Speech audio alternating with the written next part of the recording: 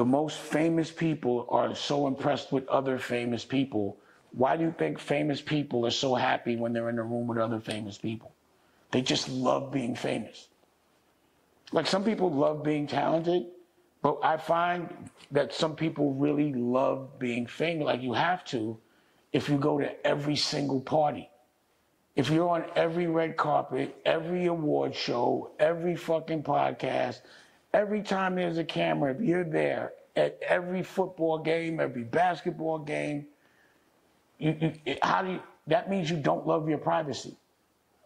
But I'm a person that I love to leverage my celebrity so I can create a better environment for my privacy. Pause. That's just how I see things. So I just think, also, to get to that level of people that are addicted to that, you have to be compromised in some way for you to get in that club, because they got compromised to get in that club. That's all they know.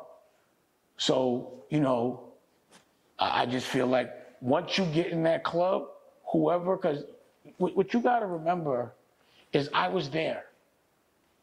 I was offered these opportunities to sell my culture out, but I just told them no.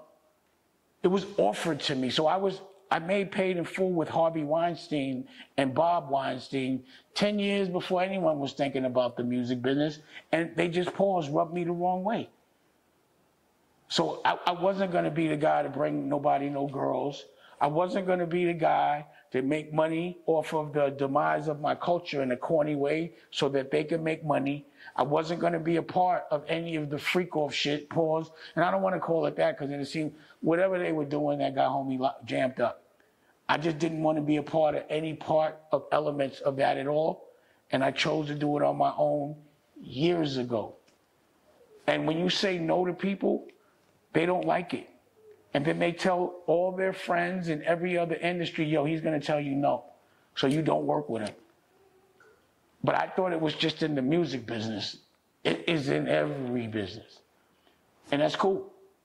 I don't want the devil's money. I don't want to make the devil no money.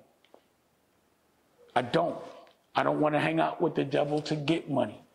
And that's not a race. That's a mentality of people that want to exploit creatives and cheat to get where they got to go, and do things that are considered weird.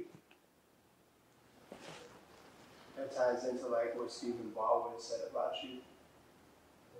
Like, how do you feel about what he said recently about you, about that you're all about your family, you created your own business, you stepped away from, you did what was right for you. I thought that was mad random, right? But it was dope. To me, number one, it was crazy to me that he could sum that up so quickly. And it was because he's objective. He's from another culture, and he was just studying the business, And it was like, cool, I actually posted it up.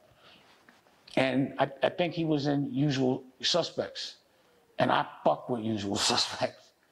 You know what I mean? And he's a good actor. So that's someone that I actually watched on TV when I was young, was in a movie that has inspired me to make other movies in that way. And he's saying some shit, he's recognizing that. It's funny because most people from my culture can't recognize that or celebrate that, because it just feels like there's some narrative that they've been programmed to believe for some stupid ass reason.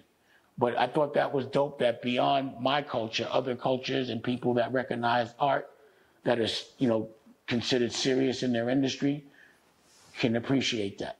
All right, Dame. So Fat Joe was recently on Shannon Sharp show. How do you feel about what he said?